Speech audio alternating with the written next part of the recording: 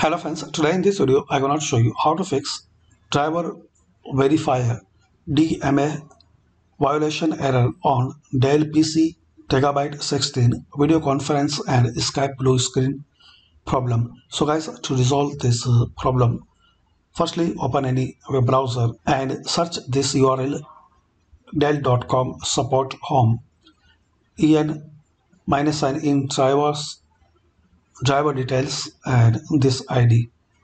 So you will see this page. Scroll down and click on download.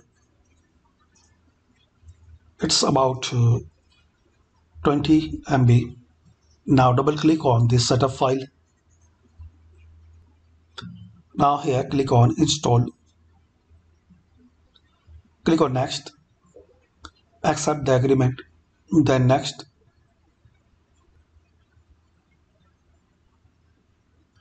Now click on finish.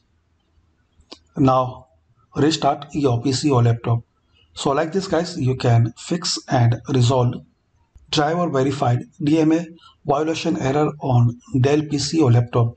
Thanks for watching. Please comment this method worked for you or not.